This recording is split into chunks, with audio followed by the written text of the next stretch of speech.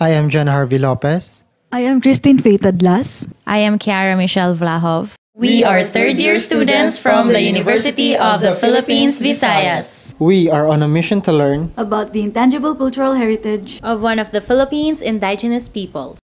In one of the mountainous regions of Visayas, in the central Panay area, there lives a group of indigenous people called the Panay Bukidnon. The Panay Bukidnon are divided into 4 groups: Panayanon, Halwudnon, Akyanon, and Iraynon. Culturally, these groups are rather similar.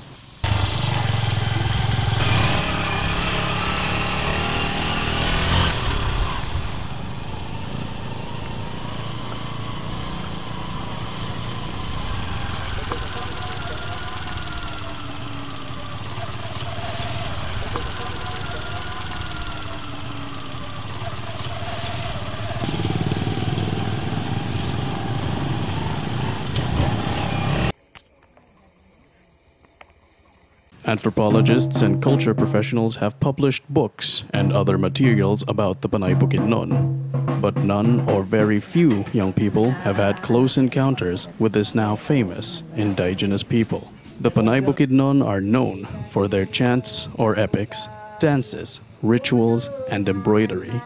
Their traditional stories or epics, called Sugidanon, are chanted. Sugidanon literally means stories. These stories are based on the family and social life of the Panay Bukidnon.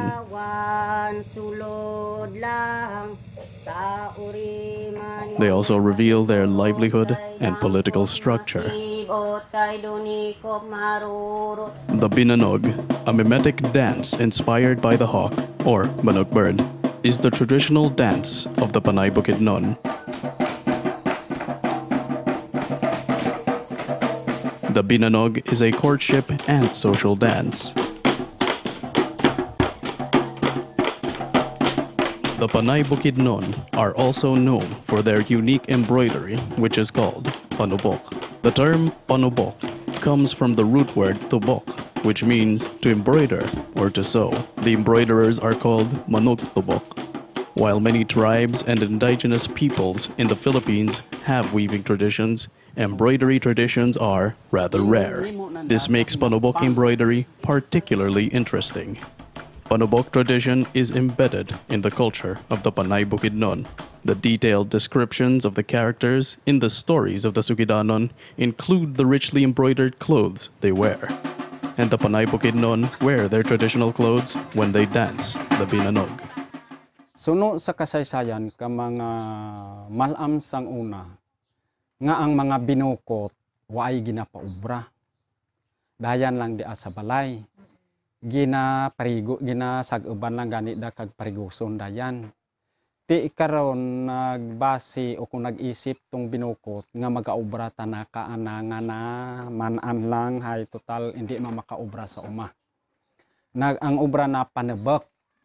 Sige panubok, mga sinumrahan. Mga malam sang una, inang magapungko sila sa sa pirta. Hay way man ikaw kadtuan, way kamatlantawon. In the Philippines, men have always worked in the farm, while women stay at home to do household chores. In the case of the Panay Bukidnon, women are the culture bearers. They stay at home and embroider, practice dancing the Binanog, and memorize the chanted stories. The primary bearer of the culture of the Panay Bukidnon is the binukot. Binukot comes from the root word bukot, which means kept.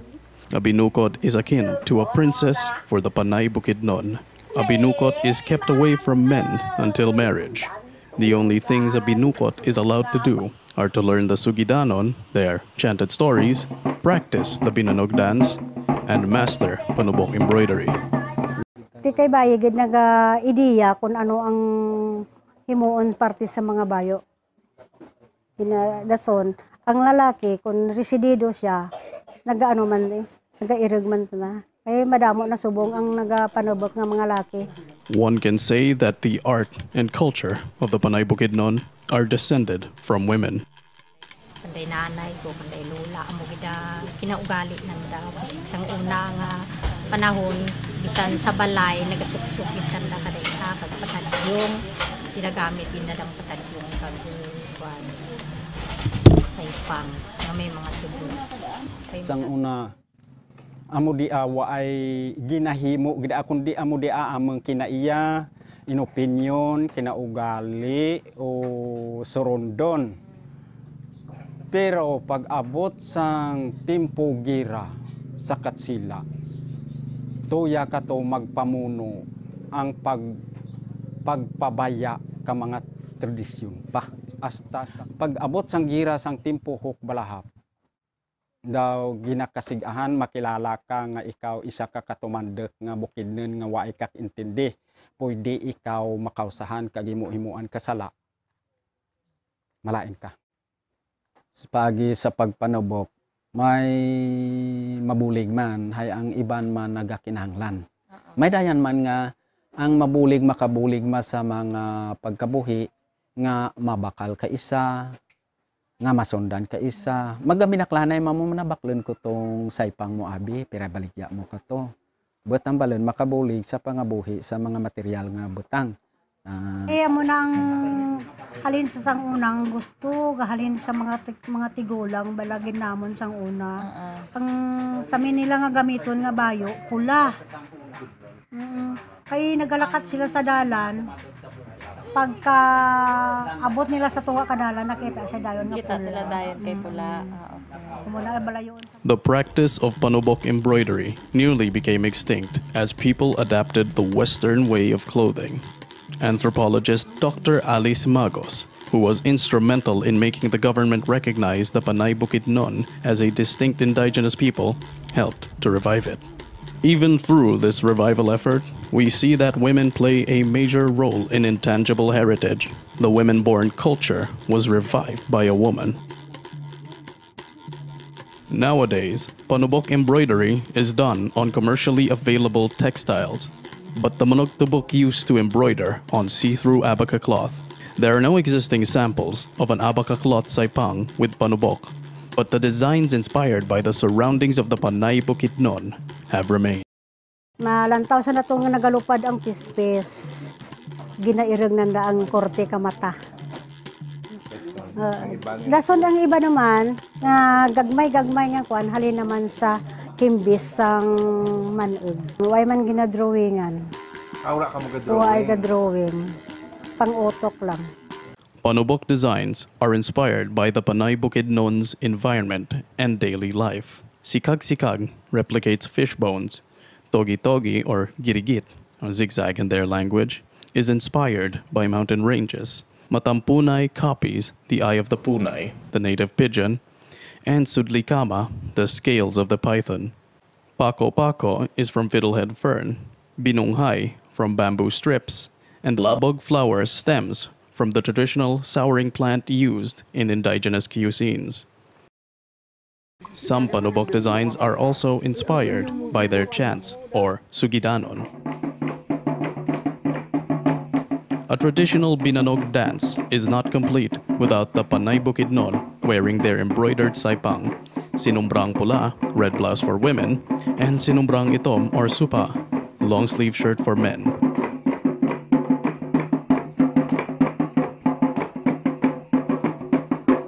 In the courtship dance, a handkerchief called a panyo with different panubok designs is used. Panubok is found in every traditional practice of the Panay Bukidnon.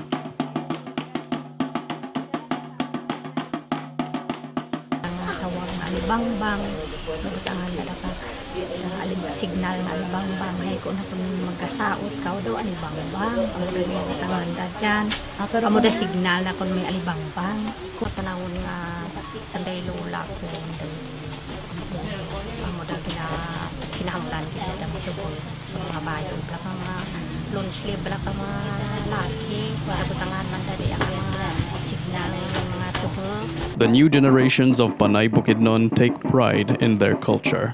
The School of Living Tradition, Balay Turunan, was founded for the young Panay Bukidnon to learn their traditional practices. They are taught how to chant, dance, and embroider.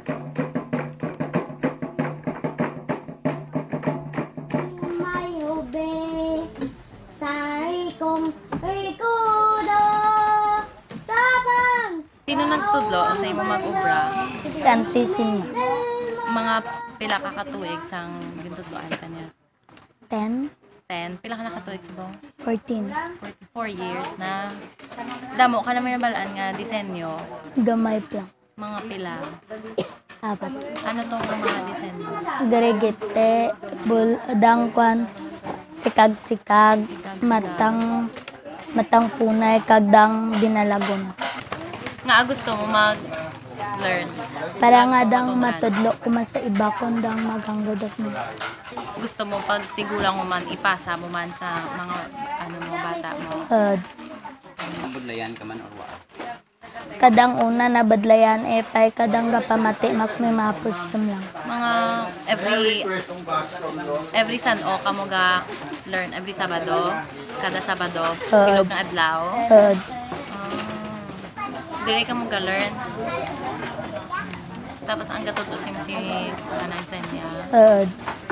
With a school of living tradition that teaches the Panay Bukidnon youth their traditional culture, Panubok manages to survive in this day and age. Ginhambalan sila nga, ang ining panubok, hindi nyo di pagkalipatan. Tob-tob sa San-o, himuon nyo gin, nga handumana nyo sa katigulangan ninyong ginhalinan. Kung wala na kami, kundi may handumon man kamo, nga amo dya ginbili naman sa inyo. The Panay Bukidnon have a very rich culture as embodied in their Panubok embroidery. Despite globalization, the rich legacy that has been handed down from generation to generation will hopefully not be forgotten. I have no roots in the island, but my family considers Visayas and Panay our second home. Experiencing the roots of Panay Bukidnon is like discovering the culture of our family in a place we have come to love. My connection with Panay is rather remote, but because my parents are also Visayans, I am beginning to develop a keen interest in the culture which my ancestors from Negros might have mixed with long ago. This effort to understand the Panay Bukidnon through their Panubok embroidery is my way of trying to appreciate the culture of one of the peoples in my island. Living in this age, one can easily get lost in the barrage of foreign culture that is flooding our country. Learning about Panubok embroidery in Panay Bukidnon is like a guidepost in the midst of chaos.